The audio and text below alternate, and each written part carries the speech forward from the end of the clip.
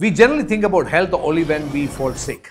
But what if I told you investing in prevention today is far cheaper, smarter, and life-saving than spending lakhs on treatment later? The problem we are facing right now is the healthcare costs in India are skyrocketing. Chronic diseases like diabetes, hypertension, and cancer consumes all your savings. Health insurance covers treatment, not prevention. But science says diseases don't happen overnight. They brew silently for years. How does a disease happen? When there is a genetic predisposition and then there is a lifestyle trigger, that's the time a disease happens. Epigenetic modifications can stop diseases before they start. Let's talk about the solutions.